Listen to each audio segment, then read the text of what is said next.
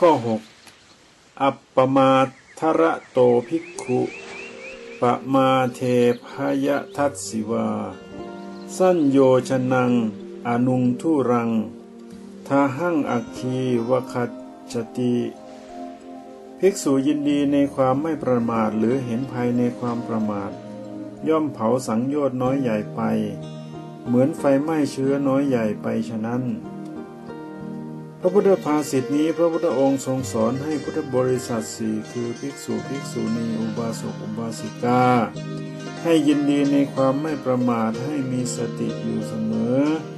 ส่วนความประมาทก็คือความปล่อยสติมีสติหลงมัวเมาในลาภยศสรรเสริญสุขมัวเมาในวัยและเมาในชีวิต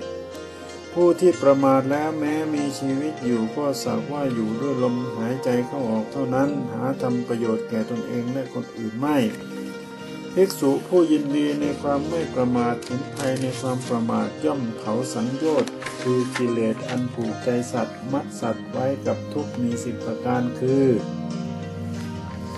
1. สักกายทิฏฐิความเห็นว่าเป็นตัวของตน 2. วิจิกิจฉาความสงสัยความลังเลไม่แน่ใจ 3. ศีลพัตตปรามาสความถือมั่นศีลพจน์ 4. กามราคะความกำหนัดในกาม 5. ปฏิฆะความกระทบกระทั่งในใจ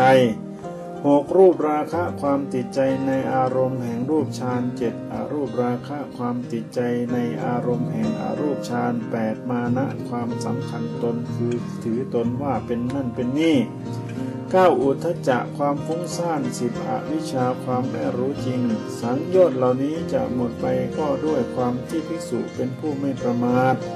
เห็นภัยในความประมาทพยายามบำเพ็ญสมณธรรมอย่างสม่ำเสมอก็จะเผาคือทำสังโยชน์เหล่านี้ให้หมดไปจากจิตใจเหมือนไฟไหม้เชื้อน้อยใหญ่ไปฉะนั้น